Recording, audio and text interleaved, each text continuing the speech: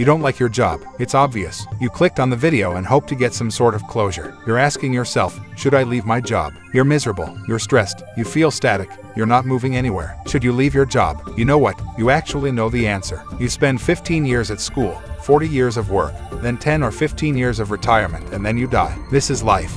So you're going to tell me that you're going to spend 40 years somewhere that doesn't make you happy? Think about it. There are ways to become happy, but why are we wired this way? Why are we like this? Why do we sit down every day at work and try to deny the fact that there is more? We know that something is not good for us, but we still do it. The hard truth answer is that we have that fear. There's a fear to leave. It's a fear because if you leave, you won't be able to pay your bills. You won't be able to take care of your kids. You have bank loans, credit cards, and mortgage to pay. This fear blocks you from moving forward. Do you know why? Well, it's because you have the wrong type of mindset. What you should be focusing on when you get a job is to acquire assets. Look, I get it. Jobs are important. Jobs help us to acquire new skills, stretch our minds, challenges us to be better versions of ourselves. You get to meet people and understand how the business works. However, what you're missing is that the overall aim. If anybody has their job, the only thing you should be concerned about is your balance sheet. What does your personal balance sheet look like? What are your assets? What are your liabilities at the end of the day? You'll want to ensure that your assets are more than your liabilities. Your assets are the ones that should be paying your bills, not your salary. The assets should be accumulated so that they can cover your monthly living expenses. So, my answer to you is, if your job is blocking you from obtaining financial freedom, then simply leave. We ask ourselves the simple question,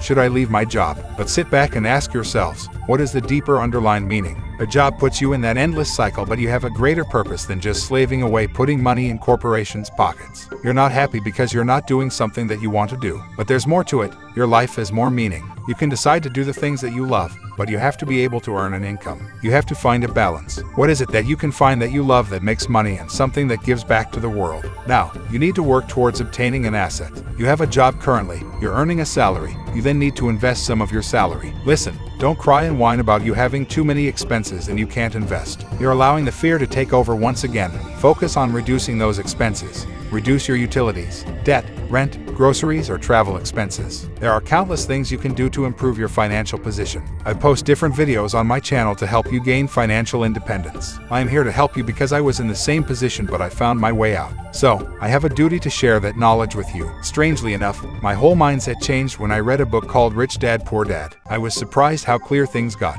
Do you have a plan? If you decide to stay or leave, do you have an ultimate plan? If you don't, then you'll forever be asking yourself, should I leave my job? So, ask yourself, can I work this job enough so that I can save enough, invest enough, to put in some extra funds so that my asset can grow and generate enough income to sustain my living expenses? This should be your goal. If you have issues in fulfilling the goal, find ways to achieve the goal. Earn more income, find a new job, work some money online, freelance, start a part-time job so you can increase your income. If you can't increase the income, then cut your expenses, reduce your light bills, and get out of your loans and credit card debt. If you have to extend that loan and refinance it so you can save some extra cash and invest it, then do it. You are a business. You need to grow, acquire assets, and let those assets work for you.